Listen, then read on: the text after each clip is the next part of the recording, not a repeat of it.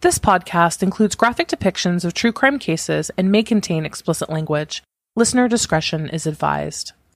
Hey, this is Robin. This is Jackie. And this is Amanda. And you are listening to We Saw the Devil, a podcast dedicated to horror, true crime, and all things macabre. If you want to follow us between shows, don't forget to check us out online. You can go to our website at www.wesawthedevil.com. You can follow us on Instagram at We Saw the Devil Podcast or on Twitter at We Saw the Devil. And if you want to follow specific co-hosts' social media, you can find the links to those on our website as well.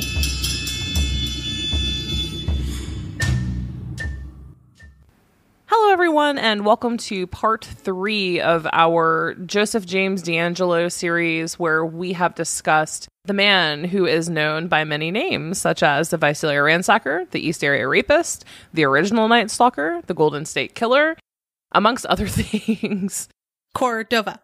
You did it! I've been practicing. Yeah, so this is part 3 where we will be covering the Visalia Ransacker. So this is when he really started to get amped up. Before we get into all the good stuff, let's talk about our Patreon. Amanda? Well, thank you so much to our patrons. I love the conversations that we have in our Patreon-only group. I just sent out the remaining postcards for this month, too. For those that haven't received them yet, please continue to check your mail. I know some of you have even expressed that you don't check your mail until you know something's coming, so check it.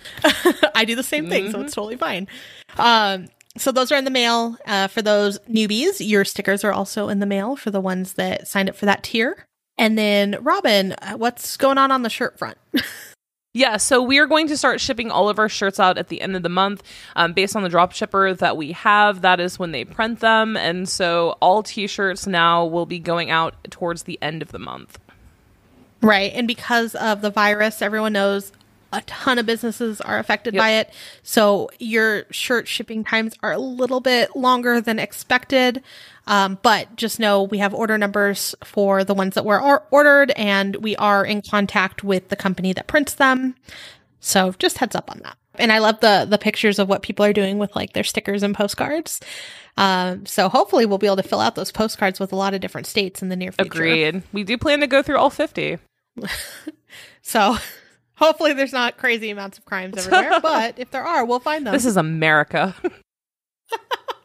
Alrighty. So yeah, where we left off last time, we had talked about kind of the evolution of what we believe happened with Joseph James DeAngelo and how he got started. So we talked about early life, we talked about the initial break-ins, and then we kind of ended after he got married to Sharon. And we had also discussed that he worked for the Exeter Police Department at this time. So just for those joining us now, you can go back to the last 2 episodes in this series where we started with kind of his evolution. Yes, and again, this is not a deep dive into Joseph James DeAngelo and his crimes. This is more of a broad overview. You could literally spend every day for the next 5 years studying this man. And every time I think I'm done with notes, I'll find another article and I'm like, oh, here's this person's view on it, or here's this interview. And then it takes, 2 hours to stop. So. Right, exactly. So again, this is more just a broad overview. There is a show, and I mentioned it, I believe, in the previous 2 episodes, coming out on HBO, based on the Michelle McNamara book called I'll Be Gone in the Dark.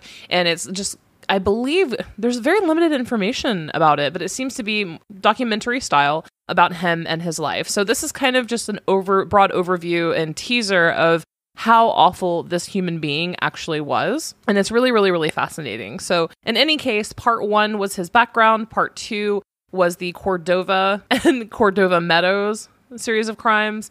And then here we are at now Visalia. Now, it's important to note, as Amanda stated, that Joseph James DeAngelo was a police officer with the Exeter Police Department from 1973 to 1976. So as we discuss these crimes, know that he was, in fact, a police officer in Exeter. Now, Exeter, California is just roughly 12 miles, roughly 15 minutes from Visalia. So he was, in fact, a police officer in a neighboring town during this crime series. Visalia is a very small farming community in California, and it's located between Fresno and Bakersfield off of Route 99. the person known as the Visalia Ransacker burglarized over 95 homes, but law enforcement actually estimates that it could be well over 150. And as of right now, he's known for committing one murder.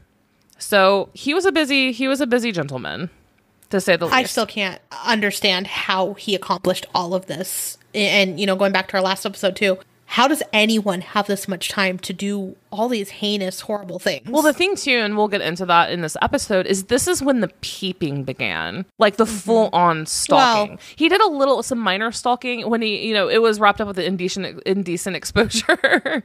Remember the surrogate family? So one of the sisters had mentioned that someone might have been in her window at one time, and now she thinks it could have potentially been him. So it could have started very, very early. Just, dumb kid. No one really thinks too. I mean, they think it's bad, obviously, but maybe he just got away with it. And then this is full blown adult man. This is hardcore. This is hardcore now. So also, if you want to kind of follow along with this episode in different instances, we've mentioned her before. She's an absolutely incredible author. Her name is Kat Winters. She's basically made it her life mission to study and write about this case up until Joseph James DeAngelo got caught. Her website is actually VisaliaRansacker.com. So you can go to that website. It breaks it down by dates, MO. It has just a huge wealth of information there. So go there to see the list of confirmed and unconfirmed attacks. This area of California at this time in the mid-70s had a lot of crime. And there are still so many attacks that are somewhat similar in MO, but haven't been officially confirmed as Joseph James DeAngelo. So it's crazy, though. There's so much. Yeah. Amanda, do you have anything else to add to that before we get into it? No, I don't think this. I mean, it just clearly shows each crime spree or each piece of the different types of crime, each time it gets increasingly worse. He adds something more horrible to each set of crimes. So this is ends with murder, right? So, or I shouldn't say ends, but it includes a murder now. And before it didn't. So, and then it's just going to get worse from here. So the Visalia Ransacker, the crime spree is estimated to have started in March of 1974 with a stolen piggy bank and ended at the December of 1975 with, as you just said, a murder. There are a few crimes that happened in 1973, but there's not enough evidence to confirm that it was the Visalia Ransacker. They were actually still lumping that into either just random criminals or the Cordova cat burglar. During this time, between 73 and 76, peeping Tom calls, to the police, the peeping Tom calls went absolutely skyrocketed through the roof. People would call, They would see a man standing outside their bedroom window. Once a couple was mid-sex and they saw a man standing outside their bedroom masturbating and watching them. Oh my gosh. Police would come to the scene and find a shoe print under the window, and that same shoe print would actually appeared at dozens and dozens of other homes around the Visalia area, including crime scenes that the person had ransacked. And that'll come back later, too. Yes. The shoe prints. Exactly. Shoe prints are a big thing here. Right. And there are a couple interviews, old interviews that you can find of some of the police officers talking about how frequently they would get this call. They were all just completely just befuddled by it. There were so many daily almost calls on peeping Toms. So his MO, let's start with his MO. Okay. So the Visalia Ransacker would typically enter through a window or break in through a door. Once inside, he would create multiple exit points. And this is very specific to Joseph James DeAngelo, and one of the main items of his MO is that he would enter through a home and then pull the window screen into the house in multiple rooms. Right. And he'd leave them in strange places sometimes. Yeah, he would leave them one in the kitchen or put one in the garage. He would. Right. I thought they'd find them too, on their beds, and just, it wouldn't be right in front of the window, that he took it off of. And during this Visalia ransacking spree, he would ransack bedrooms and dump entire drawers on the floor. He would continue to take, again, like the previous series in Cordova, he would take small items like a single earring, wedding bands, piggy banks, random coins and collectibles, and at one point, and multiple times, guns. Right. And for some reason, he'd leave the bigger bills. It would just be the weird coins. So I don't understand that, but okay. He also loved food. Well, who doesn't? Right? He would eat their food. He would take leftovers out of the refrigerator and pour them all over the ground or on the kitchen table or in the bedroom. He would take bottles of wine and pour red wine all over carpet. He also loved lingerie, women's lingerie. So what he would do there is he would go into the bedrooms and empty the drawers of women's underwear, bras, panties, so on and so forth.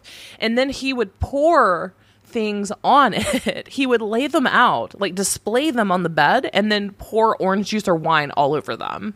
Really weird. And he typically would not do anything to the men's underwear. This was specific only to women. Right. And then at one point, I can't say this was a verified source, but there was some reports that some of the underwear sometimes would be like turned inside out as if he like put them on. What do you think about that? Did that happen? I don't think that he put them on. They'd just be like perfectly, you know, like, I don't know. They just said it looked like someone had taken them off. So I thought that was very odd. But yeah, the men's underwear would never be disturbed. It was just the women's. Perhaps one of the grosser parts of this is law enforcement has stated that he was actually masturbating at some of the crime scenes because they would find Jergens brand lotion and he would bring it with him to the scene and then leave smears of it around the house and on doorknobs, like on purpose. Ugh. Yeah. I'm sure Jergens did not want that out. That is not a sponsorship that Jergens would authorize. No, that's yucky. Yeah. Could you imagine returning home and finding all of that? Well, this is a lost cause. Like, who wants this house? Yeah. And he'd return to certain homes too. You know, like once he struck and you think you're out of the water, like that didn't mean anything, right? No. Oh, we'll get there. We will get there. Due to a lot of the shoe prints, like we said, they were incessant. So many people called, sometimes repeatedly at various homes, right? So a homeowner would find a shoe print outside of a window, and then a month or two later, you know, they would cover it up or it would be gone, and then it would return. The Visalia Police Department believed that he had created sort of like a peeping route for himself. Right. Like he actually created like a schedule or a group of houses that he would repeatedly go to. He escalated beyond random break-ins, and he actually started at this time calling and harassing potential victims. So he would find a house or location home that he wanted to break into, and he would actually call them and harass them. Hang-ups, you know, calls and hang-ups, harassing them, calling them names. So that started happening in the Visalia Ransacker, which will definitely take hold and continue throughout his future crimes too. Right. Luckily, today's age, that would be much harder. Yes. I feel like so many of his crimes were committed just as a sign of the times. You know what I mean? Right. And he would have been caught so much more quickly if we had scientific developments and stuff. Right. And then now, you know, looking at it, like with all of the different things that we have learned how to do, knowing that still some people are able to get away with stuff is terrifying. It's crazy. So as we said earlier, there are like roughly up to 150 burglaries and break-ins, right? And we're not going to cover these individually because the vast majority of these are just him breaking into a home, trashing the shit out of it, messing things around. He would take one earring and then drop it down the street, much like the same MO of the Cordova cat burglar, right? Right. So very much the exact same thing. So we're just going to touch on a couple highlights in this case. So so much of this was happening at this time that by the end of 1974, the Visalia Police Department set up multiple patrols and checkpoints because the attacks and peeping Tom calls were becoming so numerous. Right. And they likely actually spoke to him and met him multiple times, but weren't able to catch him in the act or as he was fleeing a scene. Right. Could he have been like, well, I'm a police officer too. Yeah, just trying to help out in this area. You know, like how did he... Oh, I wonder what happened. You know, there's not something that we can... Well, there are multiple theories, and the police officer thing is one of them because he did have access to a radio in his car, and if he was using his own vehicle. There are multiple reports of different vehicles in an area from eyewitnesses, but again, he was a police officer and had access to the impound lot at the station. Right. Right. And who knows? He could have just waved his badge and they just, you know, waved him through. Right, exactly. And no one, you know, having a second thought of it. Also, another thing that multiple people, especially Kat Winters, has brought up, that 1974 was in the middle of the running craze. So people didn't just go for a leisurely jog, right? This actually started getting super big in 1974 as kind of a hobby. So many people were outside running through neighborhoods and going to trails and parks. So it is actually feasible in a residential neighborhood that he could have been quote unquote peeping or stalking or planning as he was, going for a jog. So I feel like he didn't have the build for a jogger. That's true too. Yeah. I just feel like if you saw him trying to jog that long, not that he was like super overweight or anything, he just didn't have that body type. Exactly. And this is further kind of proven by descriptions given by witnesses, because even though he was super careful while he was inside the homes, he was spotted by neighbors several times. And do you want to talk about the descriptions that they gave? So there was a description, too, that police gave, and this was in the LA Times, as a round-faced man, heavy but agile enough to leap the fence with one hand. Police training, I'm guessing, right? Mm-hmm. Like being able to jump walls and get out of situations or, possibly chase potential prowlers, Mm-hmm. Yeah, so he's pretty good at it. So another description of him would be white male, early 30s, late 20s, stocky, overweight, a little pudgy, with a pear-shaped body, average height, short brown hair, no facial hair, light skin, wide bone structure. So again, that doesn't say, runner or jogger to me. No, they make him sound like a fatty.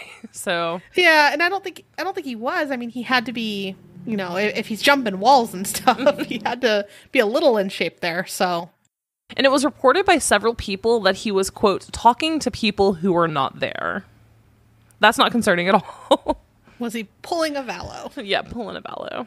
I guess dates to note. So on November 30th of 1974, he actually attacked, and by attacked, I mean burglarized, 11 times in one single day. Like, that's so much time. Where did his wife think he was at this time? I try to think of the man himself as he's doing this. And he had a lot of obligations. He had a wife. He had a pretty, intensive job. So it's just like, how did you satisfy all of these things at once? His wife probably wanted to see him at some point. Or did she? Because apparently per her Yelp reviews, they are not glowing. Right. If you want to talk about that for a second, she does not appear to be a very nice woman. And it could just be maybe in the business side of things, people don't get along with her well. So I don't know how she is personally. She has some pretty sad Yelp reviews. Mm-hmm. Sharon Huddle is her name, and if you want to kind of prepare for a future episode as well, Google her and look up her Yelp reviews. They are not good. No, she just doesn't come across as very nice as a business relationship, I should say. Again, we don't know her personally. We don't know how she was outside of work. That's true. 11 times in one day. So that is, per reports, the longest stretch of crimes in a single day from basically any perpetrator of that sort. Mm-hmm. So that's crazy. 11 different homes burglarized in one day. Right. Now, what's also interesting to note is that not a single Visalia Ransacker crime was committed on a Tuesday. So is it possible that he had meetings or court or, on those Tuesdays? Did he set Tuesdays up for preparation, peeping, stalking? We don't know, but not a single out of 150 likely crimes, 95 confirmed, probably up to 150, not a single one was committed on a Tuesday. Interesting. Moving on, let's talk about the murder. So this spree included Joseph James DeAngelo's first known murder, at least human murder. Right, of a human. Mm-hmm. Yes, I will still stick up for those poor puppies. Yes, that was so sad. Professor Claude Snelling, a journalism professor at the College of Sequoias, was in fact his first human victim. Right, and just the account of that night is so sad, and just the lead up to it as well. The lead up to it is also crazy. So prior to his first act of actual human-on-human violence, up until this point, the Visalia Ransacker had burglarized 84 homes, right? So this is the 85th attack in the VR. I'm going to start calling the Visalia Ransacker VR. That is how people abbreviate his name. So We'll start calling him VR. Yes. This is the 85th VR attack in the series. This whole murder is just, obviously horrible. And they almost felt, I saw in one interview, his daughter, her name is Beth in these stories. I think she goes by Elizabeth nowadays, but Beth. And Beth said, like, they knew that there's this person, you know, breaking into homes, but not that they felt, I don't believe she used the word safe, but she didn't think anything terrible would happen. Let's say that they got into the house. That was one interview I had found. And yeah, the whole community is like, yeah, someone may break in, but at least, you know, no one's going to die. Yeah. But it changed a little bit. So there is a very, very good interview, and it's from the LA Times. They actually had a podcast on it as well called Man in the Window. Mm-hmm. And they have an interview with Beth Snelling, and she talks about that entire occurrence. So I did take a bit from that. She did say that one night, so in February 1975, she heard something outside, and then her dad like rushed in out of breath and said someone was at her window when he got home. So he jumped out of the car and chased this man down the street. So of course, imagine being her, like, oh man, someone was in my window. Like how scary that could be. So she says about 6 months later, she was watching TV in her bedroom with her boyfriend, and she was joking around with like saying, wouldn't it be weird or wouldn't it be scary if that guy was watching us right now? And she says, you know, she was kind of being playful. When she got up, she was going to change the TV channel because the TV was like right underneath the curtain. But instead, she flung open the curtain. And when she, you know, pulled the curtain apart, the man was standing right there. I would shit myself. I would literally shit myself. That is terrifying. You know, like she was trying to just be silly, and then, oh my gosh, no, that's real. That's happening to you again. So of course, like her boyfriend got up, she screamed. So, you know, the whole house was alerted, and her boyfriend and dad ran outside after him and obviously did not catch him. So she estimates about a month later, and the date on the actual crime is September 11th, 1975. She claims that the air conditioner was out, so they left the windows open that night. Now, when she woke up to someone on top of her saying, "You're coming with me. Don't scream or I'll stab you to death." Now, it's also important to note, too, and that Beth Snelling did also talk about this, has talked about this multiple times in multiple interviews, the way that he spoke. So this will come into play, very, very, very important piece in the East Area Rapist and crimes. He talks through clenched teeth. So he partially growls and then speaks through clenched teeth. And we will actually play in the future episode some of the recordings that people have of him. But yeah, she just wanted to make a note there of when he said that, it was through clenched teeth. Yes. Yeah, so he doesn't speak in his normal voice when he's doing all of this. But he was wearing a ski mask. And so she said, you know, she woke up and there's this ski masked figure in front of her, you know, or on top of her. And he also did have a gun. So remember, he said, or she says that he told her, "I'll stab you to death," but also he had a gun. Right. So terrifying. So he ordered her to keep silent and started pulling her out of the house. And again, in this interview, it's also the narrator at times, and then it's Beth kind of adding to it. So from what I get is she was trying to comply, but as he pulled her past her brother's room, she kind of whimpered. I mean, imagine being dragged down, you know, the hallway, right? So when he was pulling her through the gate to the fence towards the street, that's when her dad came out and yelled. And he was coming through the kitchen. So what I imagine is like, you know, a back door possibly kind of by a fence. And then he's coming through the kitchen is the way that I interpret that. And she says that he was near like the kitchen counter and he let out almost like a roar is how she described it. And that he was going into some sort of like warrior mode, which could you imagine? Like you see this manhandling your daughter. Kidnapping her. Yeah, literally kidnapping her. Yeah, so in all right, he was yelling, warrior mode, like went after this intruder, right? So that's when he stopped and he looked at Claude and he shoved Beth to the ground. And then that's where he fired at Claude twice. So he hit him twice. And that was with his gun. So he went down there, but then he got back up and ran through the house towards the front door. And what Beth says in the interview is she thinks that he was trying to head off the kidnapper before he could get to the street. Right. So even though he had just gotten shot twice, he's still trying to protect his family. And that's just so incredibly sad. But then when he got towards the front door, that's when he collapsed. So then VR turned to Beth again and pointed the gun at her, and just her account of this, of just feeling like this is it. This is where, it ends for me. So she said she had like her knees pulled up and her head down, thinking she was going to be shot, which why wouldn't she? Like think that the way that he was pointing a gun at her. But he then, instead of shooting her, he kicked her in the face and in the head a couple times and then ran. So then, of course, everyone in the family's up by this time. They call police. And when the ambulance arrived, her father was still alive at this time. But then later, that's when her mom, came to her. And just the way she says this, she says, "My mom told me daddy died." And it's so sad. This grown woman talking about this night, and just, I don't know, just imagine having to tell your kid that. And the first in the series of a death, when this guy, all the other houses he's tormented, he's gone through their stuff and did gross things, but like this one ended in her father dying. Yeah, and he tried to save her. Can you imagine the level of survivor's guilt that she probably feels? And yeah, you can't say just don't feel like that, but the dad, he was trying to protect his family. And I mean, in all accounts, he did, though. Yeah. Because what if he would have taken her out? What would he have done to her? We don't know, because this was all new. So there is an interview that I was able to find. ABC 7 did it. And it was right after he had gotten arrested, and they talked to Beth now. Now she goes by Elizabeth Hupp. And her pain is still very visible. So they talked to her after he was caught and said, yep, we're pretty confident we have the Visalia Ransacker.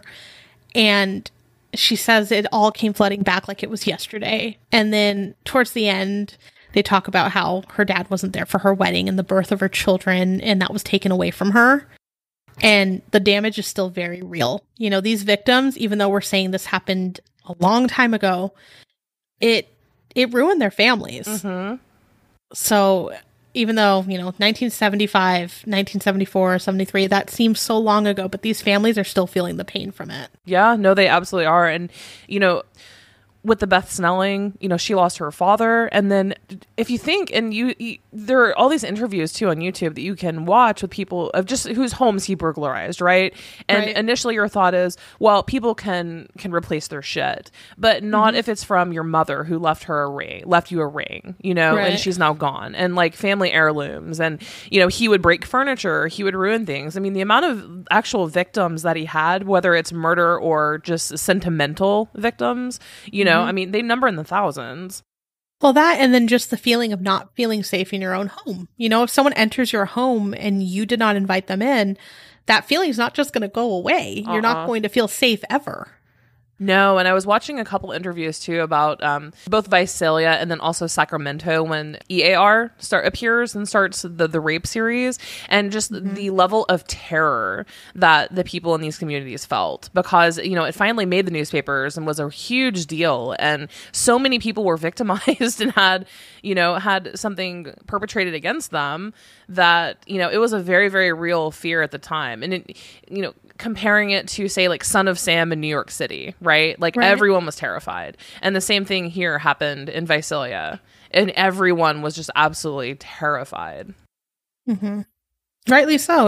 It's horrible. No, absolutely. Yeah. So as Amanda mentioned, so Beth Snelling in another interview talks about how for about the 2 weeks before the attack, the final attack, the murder of her father, she felt as though that she was being followed or stalked. And that was actually corroborated with the interview that she gave her police and is present in her police report. And police asked her, well, why do you think you're being followed or stalked?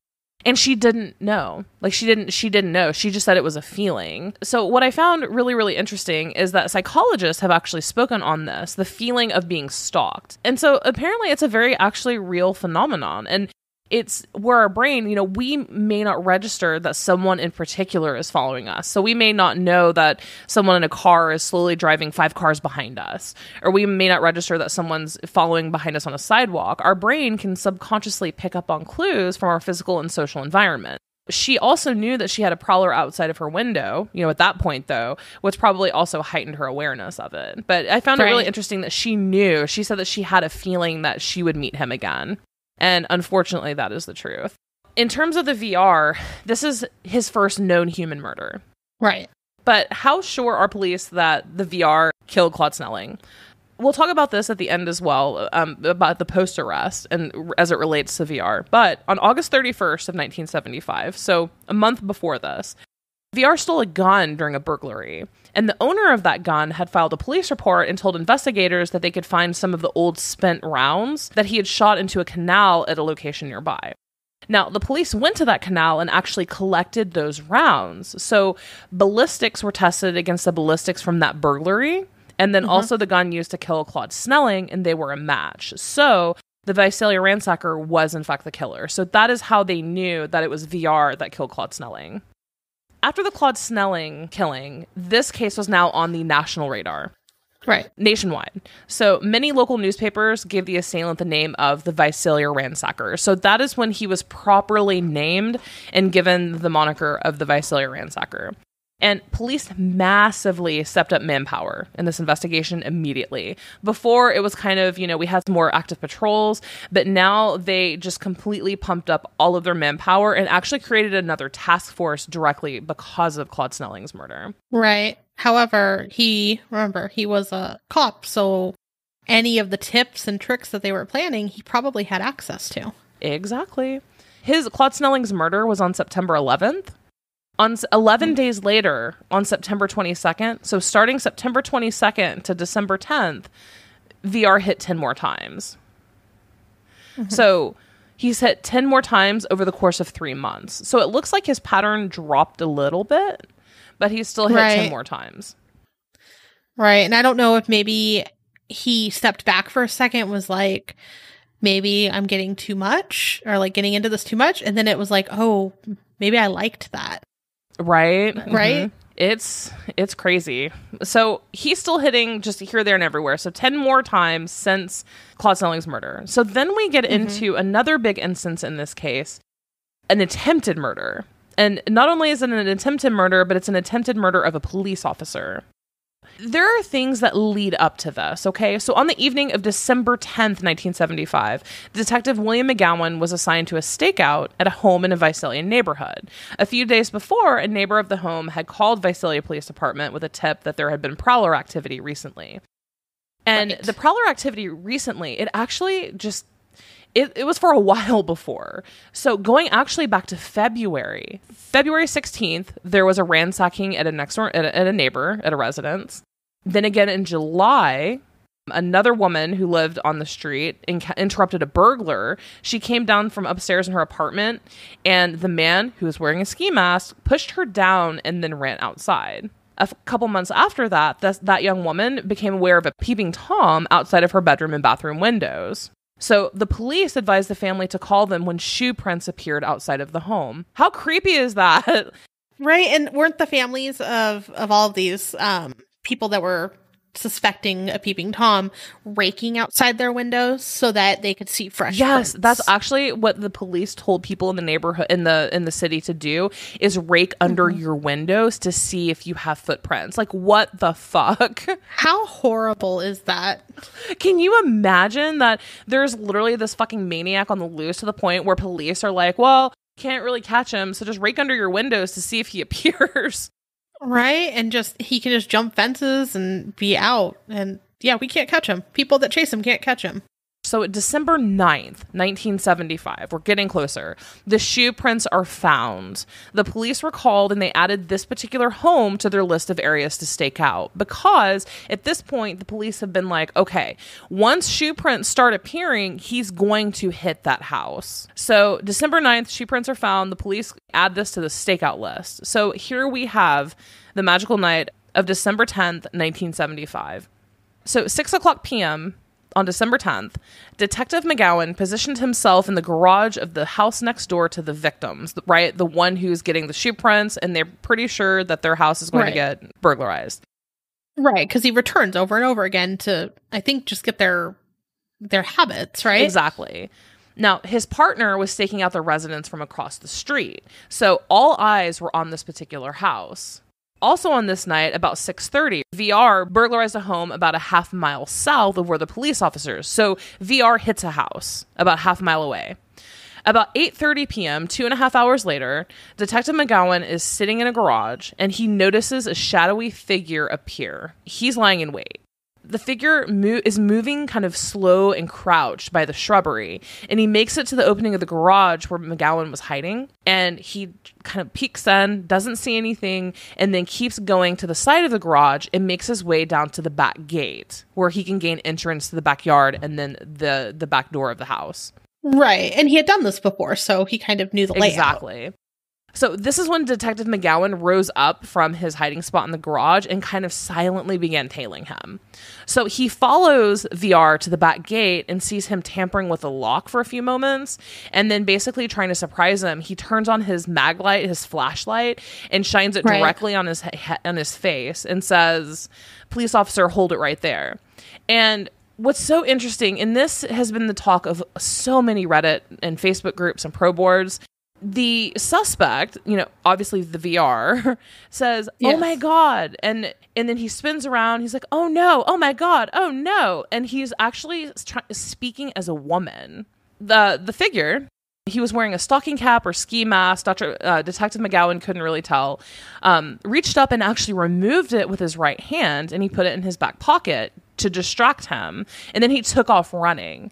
So he used his momentum to propel himself up over the gate, and then he landed in the backyard belonging to the house where he had hidden in the garage. Detective McGowan screamed again, "Hold it, put your hands up." And they basically went on kind of a chase, right?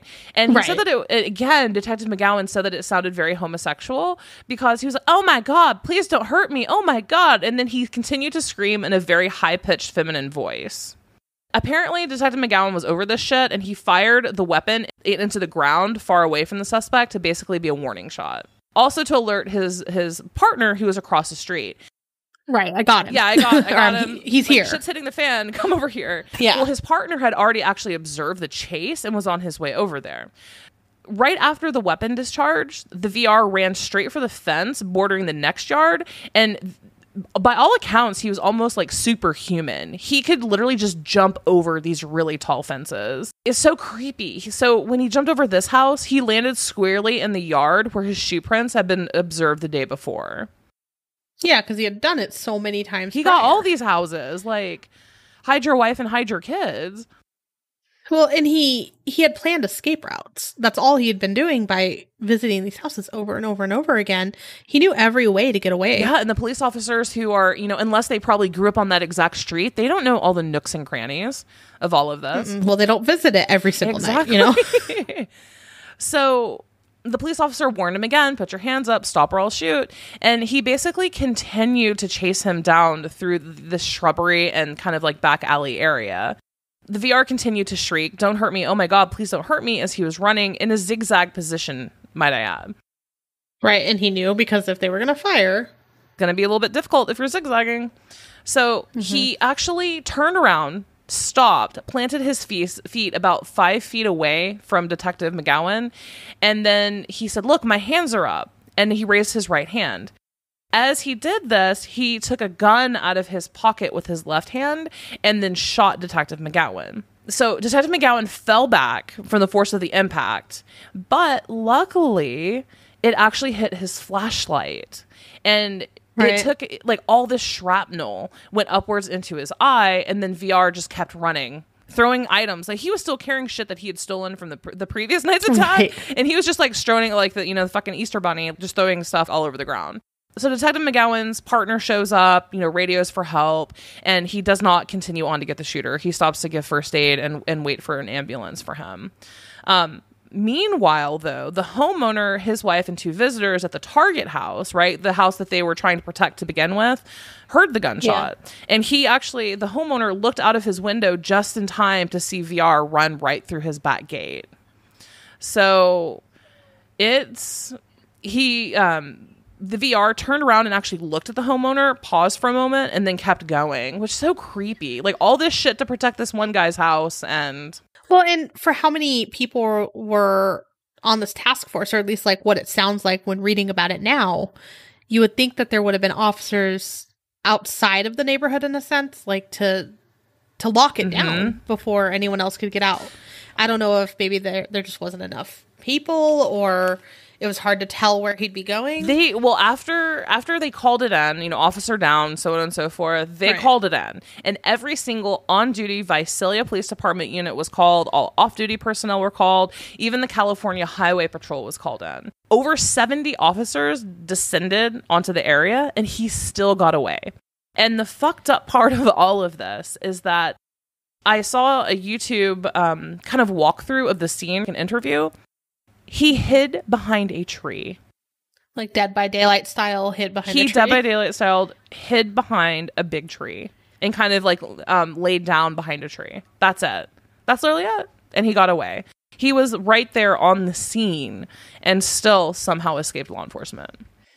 Right. And I feel like, again, that nowadays, or at least in my head, I hope nowadays with like helicopters and all these crazy lights and thermal imaging, everyone has cameras in their front and backyards. Like, I think people also don't care anymore. You'd have like half that neighborhood outside with their camera phones. Oh, that too. You're right. Yeah.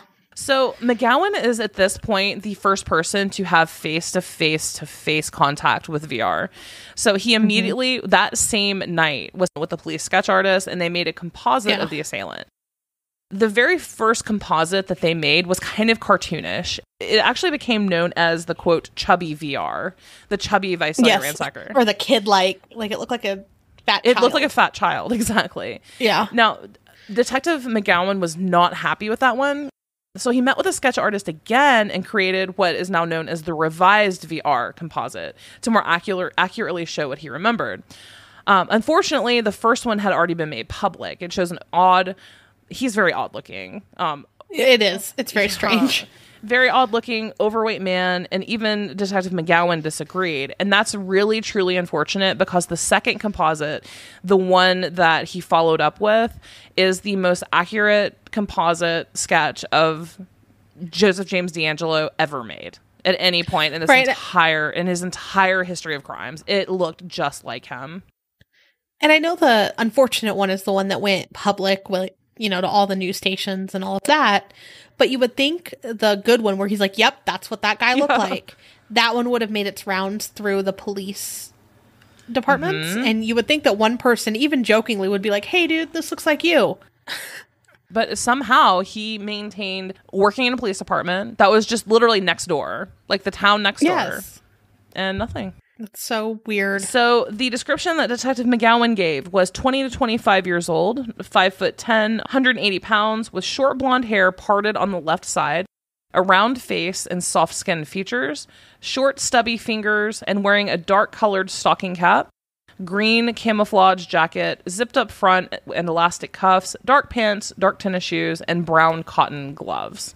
This is just a side note, but in May of 1977, Detective McGowan and one of his partner actually traveled to Sacramento to attempt to convince the Sacramento law enforcement that the Visalia Ransacker and East Area Rapist were the same person, but they failed. The Sacramento Police Department did not actually care. They didn't care to look into it at that point. So Detective McGowan knew, like when East Area Rapist eventually started occurring, that series, he knew it was the same person. Right. And apparently he brought it home and talked about it there too, because ABC7 actually has the old interview. So the first, the interview from I don't know if it was that night or right after, but he had the eye patch on, right? Because remember the shrapnel hit his eye. But they had the McGowan interview. But then now, after DeAngelo has been caught, they also interviewed his son, Brett. So right after he was arrested. Now, in the interview, Brett said he had just finished the chapter about his father in I'll Be Gone in the Dark, and the detective knocked on his door the next day. Such sweet justice. Saying that he was caught. Yeah, like I was like, oh, that's amazing. Like imagine reading about your father and his life's work, and then next day they're like, you know what, we got this asshole.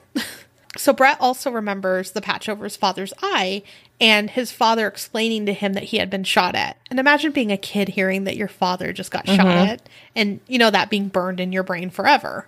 He continued to say that it also haunted his father and how badly he wanted to solve this case. Even he says he believes his father was the first to suspect that Visalia Ransacker was the same as the East Area Rapist.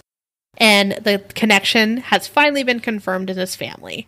So he ended the interview saying that it brought a lot of closure to his family and that his father is finally at peace.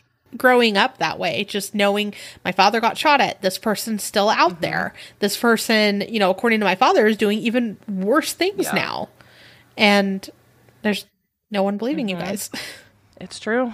Now we get to the end of the Visalia Ransacker series. So after the encounter with Detective McGowan, the Visalia Ransacker crime series just abruptly stopped. However, there are 2 unconfirmed instances. Now, they are listed as possible, but not confirmed. And I don't know why they're not confirmed, because Jesus fucking Christ. On January 18th, 1976, 2 girls noticed a man peeping in at them in their home.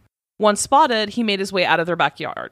The suspect, white male, early 20s, 5'11", 190 pounds, round face, light-colored, short hair, light complexion. He was even wearing a camouflage jacket that was described the same way as the jacket worn by the VR on the night of Detective McGowan's shooting.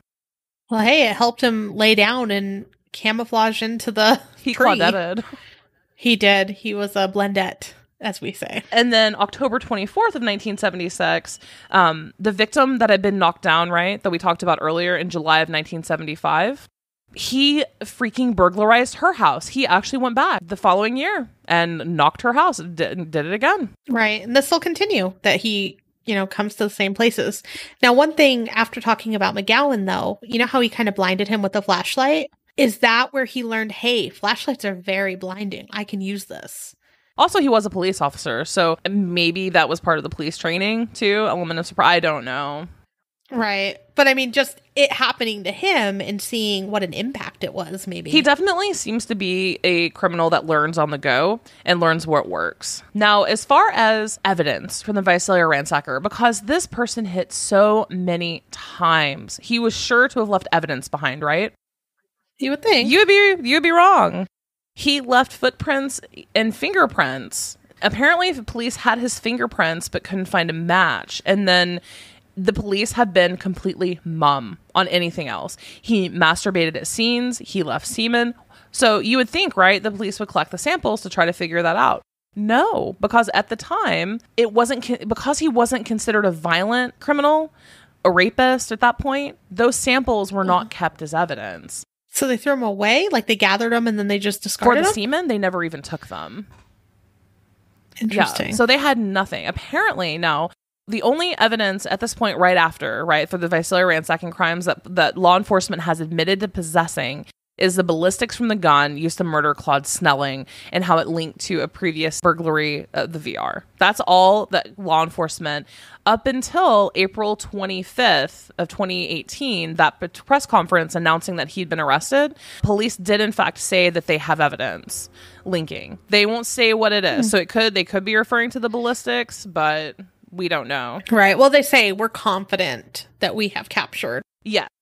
Let's move on to post-arrest, right? We're kind of fast forwarding. This is how Joseph James DeAngelo and his arrest in 2018 kind of ties up the Visalia ransacking series. So the district attorney from Orange County confirmed again on April 25th in the press conference that he was in fact the VR. They stated, out of the 102 crimes that are officially attributed to the Visalia Ransacker, the Snelling murder is the only one that they can prosecute. That's horrible. Isn't it, though?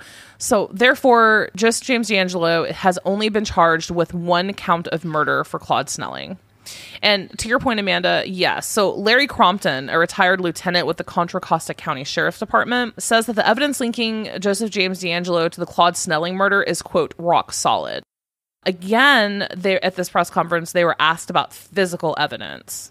So the chief of police of the Visalia Police Department, Jason Salazar, told the press that the gun used to kill Snelling has never been found, but that the MO link between the Visalia Ransacker and Golden State Killer cases is very strong, and that the ballistic information tying the Snelling crimes to the VR series also has a strong link. He also mentioned that there is additional physical evidence that he's not willing to discuss. It's now over 2 years later, and they have not confirmed what that physical evidence is. Right. Well, they haven't gone over a lot yet. It's true. There's this case, it has probably one of the biggest followings online, right? As far as web sleuths and stuff. And so people are speculating that maybe he has items in his home, trophies, things that he took from crime scenes that maybe law enforcement discovered in his home. Because if you saw after he was arrested, they came out with fucking truckloads of shit, like truckloads of items and things from his home. So maybe they found a couple things there. Right, and some of the odd items that he took, so like you had mentioned, like family heirlooms and stuff, those aren't replaceable. You can't just go buy those. So if he has something that is very old and, you know, one of a kind that he had taken, that's pretty damning, right?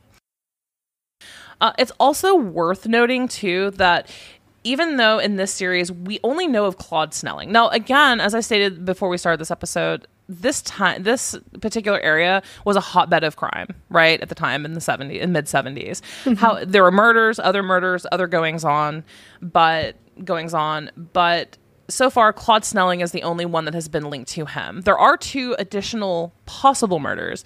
The first one being Donna Richmond. And Donna Richmond was a 14-year-old girl who was found dead in an orange grove, and she had been strangled, beaten, sexually assaulted, and stabbed to death. Now, that's pretty far out of DeAngelo's MO. Oscar Clifton, a convicted sex offender, was prosecuted and convicted in July of 1976 for the kidnapping, rape, and death of Donna Richmond. But what's so controversial about it is people, for some reason, believe that Joseph James DeAngelo could have tried to frame him.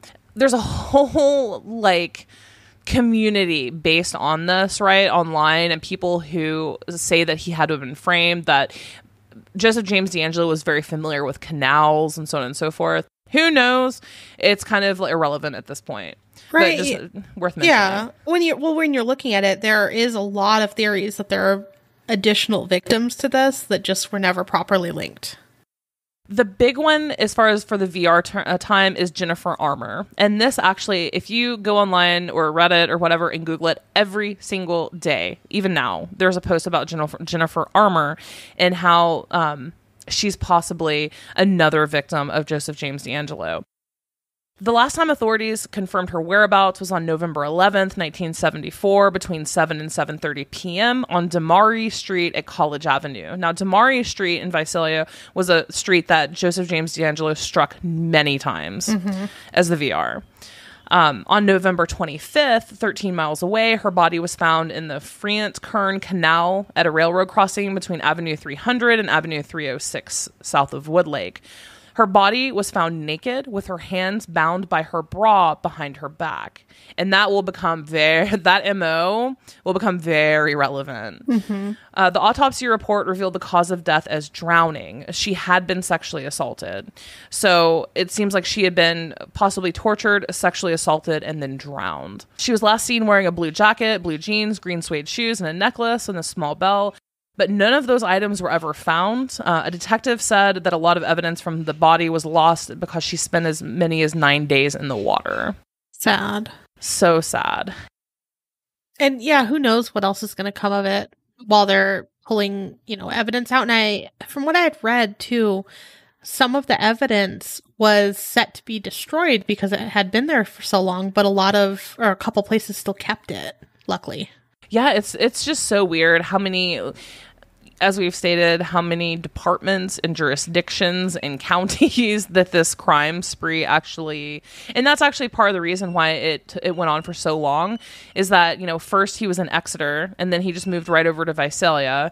And then after Visalia, he moved up to Auburn, which is like almost 4 hours north of Visalia and Exeter. And so then, near Sacramento. And so then he starts committing crimes there. Well, they're in completely separate jurisdictions, cities, and counties. So another police department, another agency. So he was able, and at that point in 1970s, they were still using Rolodexes. Yes. For information, So it's not like it was a computer. Oh, here, sure, let me just email you this file.